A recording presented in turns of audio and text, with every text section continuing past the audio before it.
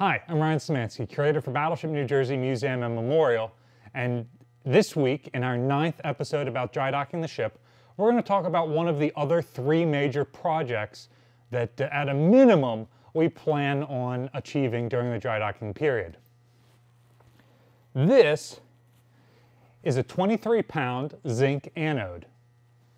Approximately 1,204 of these, based on our most recent blueprint we can find, are bolted to the hull of the ship.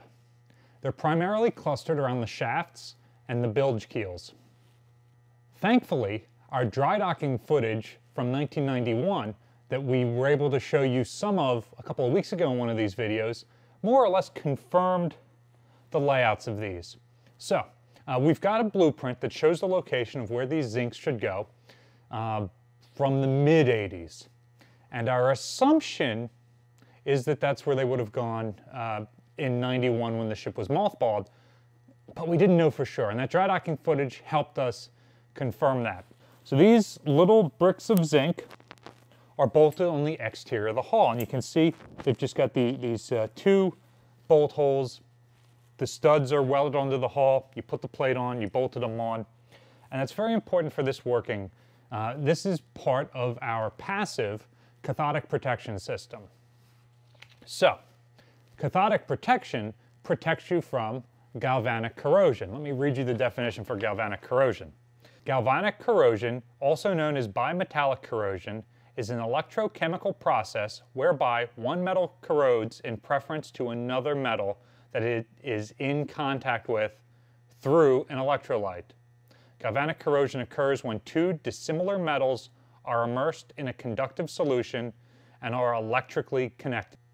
Battleship New Jersey is made out of all sorts of metals. Primarily steel, probably about 45,000 tons of the ship is steel, but we're made out of at least 3 different types of steel. Mild steel, high tensile steel, and armor plate, which itself is broken up into 3 different types. Special treatment steel, Class B armor, and Class A armor, which are metallurgically similar, more so than it and the other types of steel around it. So, the shell plating of an Iowa-class battleship is at least 3 different types of steel. So it's not bimetallic, it's trimetallic. So again, that's STS, the armor plate around the waterline of the belt, high tensile steel, and then mild steel on the ends. So, these steels are metallurgically different alloys of iron and other compositions. So, the least pure of those will corrode to protect the most pure.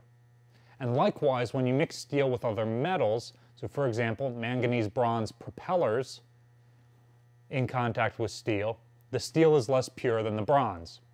Also, many of the ship's sea chests are made out of various types of metals, whether they're bronze or brass or any number of other things. So, Iowa-class battleships, quite simply, have a bunch of different metals touching each other. And they're sitting in an electrolyte, in our case, water. And our water is mostly fresh, so it is certainly less conductive than salt water. But essentially, the ship is a battery. It's got 2 dissimilar metals in contact with each other with an electrolyte around them. Further issue is that the ship has electrical power. The pier has electrical power. Stuff around us has electrical power. So there is already electricity flowing through that water. As the electricity flows through the water, it's going to start to remove molecules from the metals. Fortunately, more pure metals are less likely to have their molecules removed, but that's because the less pure metals are having their molecules removed. So, that means that the ship's steel hull, in the absence of any other additions, is going to start to rot away, particularly the mild steel, which is the thinnest part of the hull. And so we would expect to start to see leaks on the ends of the ship, like around our peak tanks and our shaft alleys, where we've got heavy concentrations of dissimilar metal and that really impure mild steel. So that's where cathodic protection comes in. There are two types of cathodic protection, passive and active, similar to sonar. Passive cathodic protection would be you bolt this zinc on. The zinc is unpainted, the steel stud that is attached to is unpainted, and the point where this stud is welded to the hull is unpainted. This particular anode comes from the manhole from one of our turbogenerator condensers. And so even inside the ship, like in our bilges and in other areas that are frequently wet, they would bolt sacrificial anodes on. I'm not going out in the river and showing you what one on the side of the ship looks like. So we got this. It's the exact same type of 23-pound anode.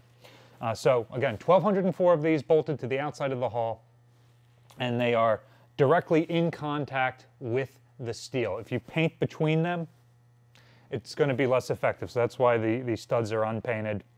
And you can tell that the zinc is much more pitted and corroded. You can see that the white dust is the byproduct of corrosion. It's the equivalent of rust on zinc.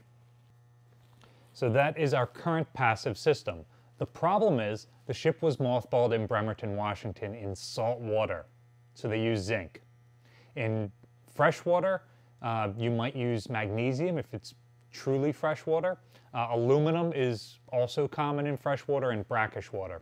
So we've had divers down to look at the ship, and they have reported minimal corrosion of our zincs, which means they're not working, probably because we're sitting in fresh water. So we definitely want to remove these and replace them with aluminum anodes when we go into dry dock.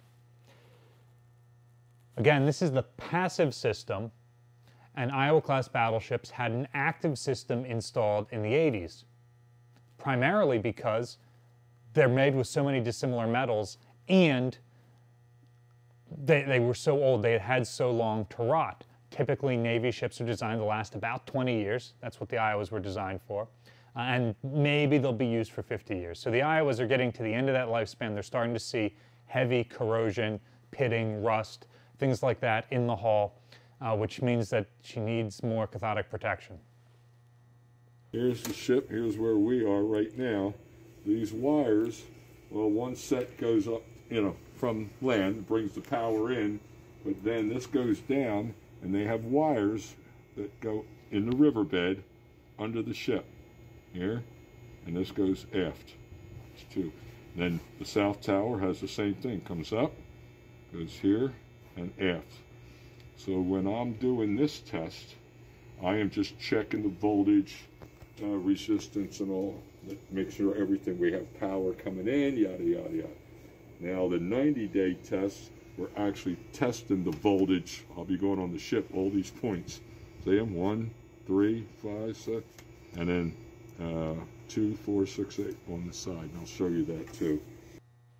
So an impressed current system was put into the hull, and in that you put a mild electric charge through your metal, and don't ask me scientifically how that works, but it helps prevent dissimilar metal corrosion by a very similar way that the passive protection works.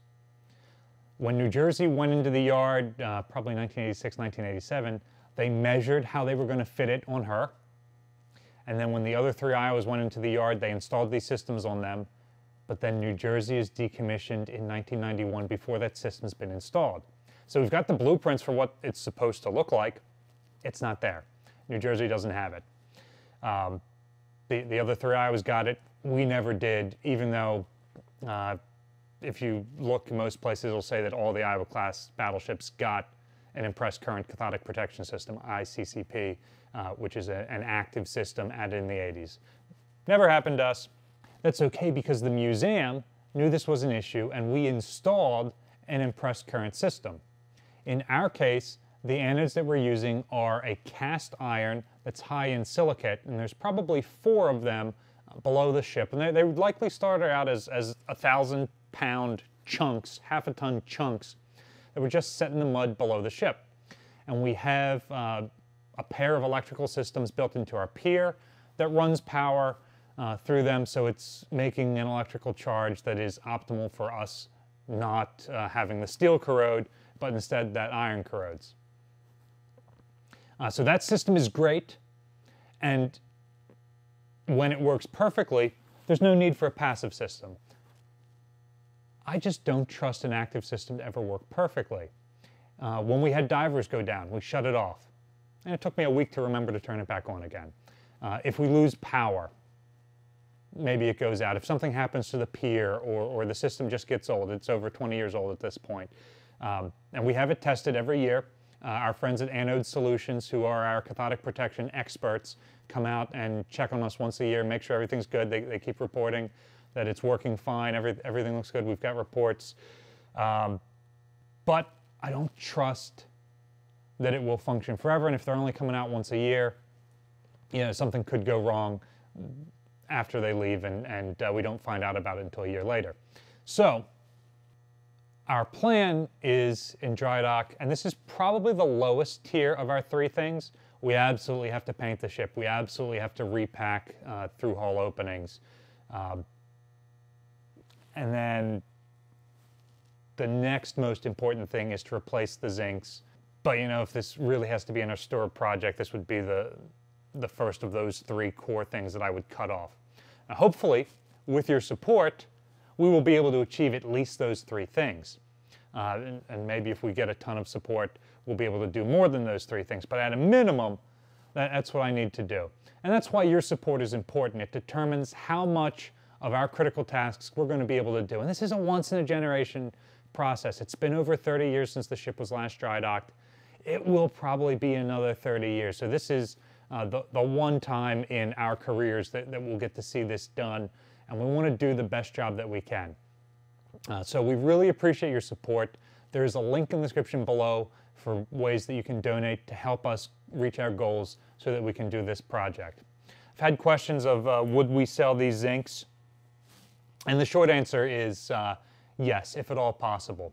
Our current Navy contract allows us to only sell parts that are removed from the deck project, so the studs and the teak, and the money we make from that has to go back in the deck project. Now, I've reached out to the Navy for permission to also sell zincs removed from the hull in dry dock because we're going to replace them with a like material. And I expect they will give us a variance and allow us to do that. But that assumes that these come off the ship in any sort of good condition. And like I said, the divers said that they're relatively intact. We may or may not find that that's true when we take the ship out of the water. Surely some of them are, but they didn't survey all 1,204. So assuming some of these are in good shape, they might weigh about 15 or 20 pounds at this point, originally 23 pounds. We would absolutely sell them. Keep an eye out for that next year. But I know that's a question I've gotten a couple times now. Otherwise, we really appreciate your support. Battleship New Jersey receives operating support from the New Jersey Department of State, also from a number of other businesses and private individuals. You can support us at the link below, or by liking, sharing, subscribing so more people find about our museum, our channel, and this very special project that we're in the middle of. Thanks for watching.